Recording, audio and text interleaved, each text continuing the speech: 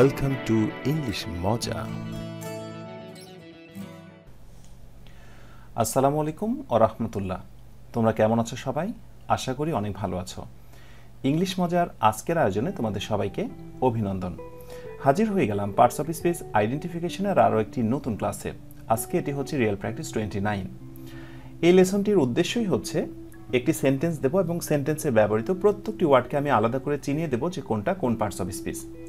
তো আমি এই লেসনটা আলোচনা শুরু করেছি একেবারে রিয়েল প্র্যাকটিস 1 থেকে। রিয়েল প্র্যাকটিস 1, 2, 3 এভাবে আজ অবধি পর্যন্ত 29টা হয়েছে। তার মানে তোমরা যারা আগের ক্লাসগুলো মিস করেছো বা আজকেই তোমরা প্রথম এই ভিডিওর ক্লাসটি দেখছো, তাদের জন্য জাস্ট আমি ডান পাশে আই বাটনে দেখা একটি লিঙ্ক দিয়ে দিলাম। সেখান থেকে তোমরা পূর্বের সমস্ত ক্লাসগুলো পেয়ে যাবে। তো সেখান থেকে তোমরা সমস্ত ক্লাসগুলো করে ফেলো। এই ক্লাসগুলোর মাধ্যমে তোমার ইংলিশের বেসিকটি স্ট্রং হবে। দেখো, তোমরা কিন্তু পার্টস অফ স্পিচ শেখার ক্ষেত্রে যে কাজটি করেছো, যে গ্রামারের রুল দেখে তোমরা শিখেছো যে কোনো কিছুর নামকে তোমরা নাউন বলা শিখেছো, বা নামের পরিবর্তে যেটা ব্যবহার হয় সেটাকে তোমরা প্রোনাউন বলা শিখেছো। নাউন এবং প্রোনাউনের দোষ গুণ বর্ণনা করে যে ওয়ার্ডটি, তাকে তোমরা অ্যাডজেক্টিভ বলেছো। ওয়েল ফাইন, বাট সমস্যা হচ্ছে এই ওয়ার্ডগুলো যখন সেন্টেন্সে ব্যবহার হয় তখন কিন্তু অনেকেই তোমরা ধরতে পারো না।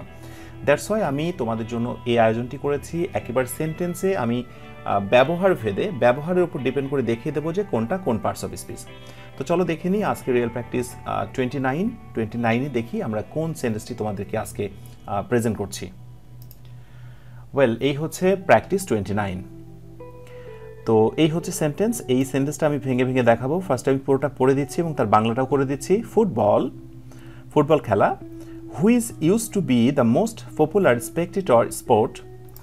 বলা হচ্ছে ফুটবল খেলা হচ্ছে একটা জনপ্রিয় দর্শক নন্দিত একটি খেলা ইন বাংলাদেশ। এটা বাংলাদেশের অত্যন্ত জনপ্রিয় একটি খেলা। Is gradually being replaced by cricket. আজকে সেই ফুটবলের জায়গাটায় রিপ্লেস বা স্থান করে নিয়েছে ক্রিকেট।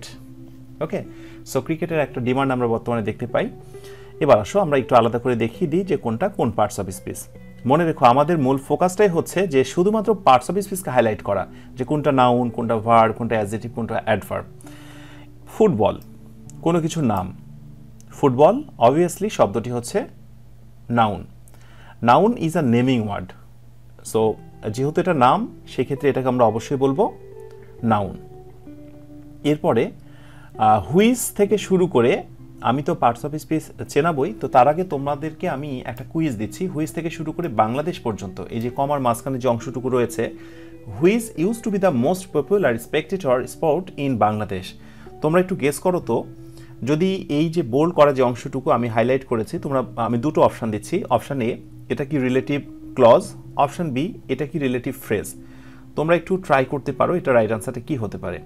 হ্যাঁ, তোমরা ট্রাই করার জন্য যে কাজটি করতে পারো, এই পেজটি পজ দিয়ে থামিয়ে তোমরা ট্রাই করতে পারো। তোমাদের জন্য আমি জাস্ট 10 সেকেন্ডস সময় দিলাম। তোমাদের সময় শুরু হলো।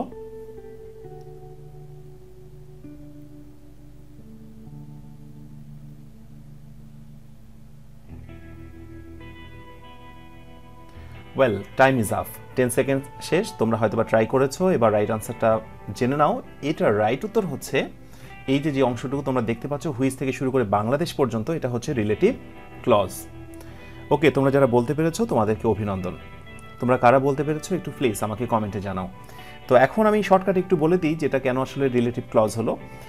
প্রথম কথা হচ্ছে, রিলেটিভ প্রোনাউন দিয়ে যদি কোনো ক্লজ গঠিত হয় তার নাম হবে রিলেটিভ ক্লজ। আর ক্লজের বৈশিষ্ট্য হচ্ছে ওর ভিতরে অবশ্যই একটা ভার্ব থাকতে হবে। ঠিক আছে, এটা গুরুত্বপূর্ণ একটি ফ্যাক্ট। তো সেই ক্ষেত্রে রিলেটিভ প্রোনাউন দিয়ে যদি কোনো ক্লজ গঠিত হয় যার ভিতরে একটি ভার্ব আছে বা ভার্ব থাকতেই হবে, তার নাম হচ্ছে রিলেটিভ ক্লজ। আর আরেকটি মজার বিষয় বলি, হয়তোবা তোমরা অনেকেই রিলেটিভ ফ্রেজও দিয়েছো, বাট রিলেটিভ ফ্রেজ নামের কিন্তু কোনো আসলে ফ্রেজ নেই। এখন অপশান ছিল, হয়তোবা তোমরা দিয়ে ফেলেছো। একটু জেনে রাখো, রিলেটিভ ফ্রেজ নামের কোনো ফ্রেজ নেই। আচ্ছা, তাহলে এটার নাম হচ্ছে রিলেটিভ ক্লজ। আচ্ছা, এবার একটু আলাদা করে চিনিয়ে দিই। হুইচ, এটা হচ্ছে রিলেটিভ প্রোনাউন। আমরা অন্য কথায় প্রোনাউন বলতে পারি, যেহেতু পার্টস অফ স্পিচের দিক থেকে এটাকে আমরা প্রোনাউন বলবো। হুইচ, হু, দ্যাট, তাই না, এগুলোর নাম হচ্ছে রিলেটিভ প্রোনাউন বা প্রোনাউন। ইউজড টু বেসিক্যালি হচ্ছে মডেল ভার্ব। তোমরা জানো অতীতের অভ্যাস বোঝানোর জন্য ইউজ টু ব্যবহার করা হয়। তারপরে বি, এই বাক্যে বিটা হচ্ছে মেইন ভার্ব। আমরা জানি ইউজ টু এর পরে ভার্বের বেস ফর্ম হয়, মডেল ভার্বের পরে তো অলওয়েজ ভার্বের বেস ফর্ম হয়, তাই না? সেই জন্য আসলে এখানে বি, এটাই রাইট, এটাই থাকবে। দাটা হচ্ছে একটি অ্যাডজেক্টিভ। হ্যাঁ, দা অবশ্যই আর্টিকেল। তোমরা যারা একেবারে পুরনো প্রথম থেকে ক্লাসগুলো করছো তাদের কাছে তো ব্যাপারটা খুবই ইজিয়েস্ট হয়ে গেছে যে দা এটাকে আমরা আর্টিকেল বলতে পারবো না। সমস্ত আর্টিকেলগুলোই কিন্তু বেসিক্যালি পার্টস অফ স্পিচের দিক থেকে এটা অ্যাডজেক্টিভ, বিকজ তারা কিন্তু একটি নাউনকে মিন করে, তারা একটা নাউনের জন্যই বসে। ঠিক আছে, তাহলে দা অবভিয়াসলি এটা আর্টিকেল, তবে পার্টস অফ স্পিচের দিক থেকে এটার নাম হচ্ছে অ্যাডজেক্টিভ। মোস্ট এটাও একটি অ্যাডজেক্টিভ, এটা বেসিক্যালি আমরা সুপারলেটিভ ফর্ম বলবো অ্যাডজেক্টিভের। আর পপুলার এটা হচ্ছে অ্যাডজেক্টিভ। আর আমরা জানি যখন হচ্ছে একের অধিক সিলেবল থাকে সেটাকে সুপারলেটিভ করার জন্য কিন্তু হচ্ছে মোস্ট ইউজ করতে হয়। তার মানে মোস্ট পপুলার এই সবটুকুই হচ্ছে অ্যাডজেক্টিভ। আর স্পেকটেটর এটাও হচ্ছে নাউন, স্পোর্ট খেলা এটাও হচ্ছে নাউন। তো পাশাপাশি যখন দুইটা নাউন থাকে, একটু মনে করে দেখো আগের ক্লাসগুলো যারা করেছো তাদেরকে আমি বলছি একটু মনে করে দেখো আমি কি বলেছিলাম। পাশাপাশি দুইটা নাউন থাকলে আগের নাউনটার নাম হচ্ছে অ্যাডজেক্টিভ অথবা নাউন অ্যাডজেক্টিভ, আর পরেরটাকে ডিরেক্টলি নাউন বলতে হবে। In it's a preposition. Bangladesh obviously এটা প্রপার নাউন, কোনো কিছুর নাম, বাংলাদেশের নাম, স্থানের নাম, প্রপার নাউন। ইজ অবভিয়াসলি এটা হচ্ছে ভার্ব, অক্সিলিয়ারি ভার্ব। এরপরে এবং আরেকটি বিষয় বলি, এইখানে যে ইজটা বসানো হয়েছে এই ভার্বের সাবজেক্ট কোনটা তোমরা কি বলতে পারবে? এই ভার্বের সাবজেক্ট হচ্ছে ফুটবল। তার মানে সেন্টেন্সটা বেসিক্যালি এরকম, football is gradually being replaced by cricket. আর এই যে মাঝখানে যে অংশটুকু রয়েছে সেটা হচ্ছে একটা বর্ধিত অংশ, বেসিক্যালি ফুটবলের ব্যাপারটাকে মডিফাই করা হয়েছে। তো ইজ এটা হচ্ছে auxiliary verb, gradually it's an adverb. আমরা জানি সাধারণত অ্যাডজেক্টিভের সঙ্গে এলওয়াই থাকলে সেটা অ্যাডভার্ব হয়ে যায়, আর অ্যাডভার্বের পজিশন হয় সাধারণত কম্পাউন্ড যখন কোনো অক্সিলিয়ারি ভার্ব থাকে তার মাঝখানে। মেইন ভার্ব হলে তো তার আগে, আর যদি কম্পাউন্ড কোনো অক্সিলিয়ারি ভার্ব হয়, আই মিন যেমন হ্যাভ বিন, হ্যাজ বিন অথবা is being, shall have, will have, এরকম কম্পাউন্ড অক্সিলিয়ারি ভার্ব হলে অ্যাডভার্বের অবস্থান হবে মাঝখানে। বাট শুধু যদি মেইন ভার্ব হতো, I mean he has done, has এবং ডানের মাঝখানে গ্র্যাজুয়ালি হবে। ঠিক আছে, সো আমি যেটা বলছিলাম গ্র্যাজুয়ালি শব্দটি হচ্ছে একটি অ্যাডভার্ব। বিং এটাও একটি অক্সিলিয়ারি ভার্ব, প্যাসিভ ভয়েসের জন্য এটা নিয়ে আসা হয়েছে। রিপ্লেসড মেইন ভার্ব, এটা ভার্বের পাস্ট পার্টিসিপল হয়েছে, রিপ্লেসড বাই প্রিপোজিশন ক্রিকেট শব্দটি অবভিয়াসলি নাউন। ক্রিকেটের আরও একটি সুন্দর বাংলা রয়েছে। তোমরা তো জানো ক্রিকেট তো ক্রিকেট খেলা ফাইন, বাট ক্রিকেটের একটা ফানি বলতে পারো বা রিয়েল একটা অর্থ রয়েছে। ক্রিকেটের বাংলা অর্থ কি তোমরা কি জানো? একটু জানিয়ে দাও তো আমাকে কমেন্টে তোমরা যারা জানো ক্রিকেটের অর্থটা।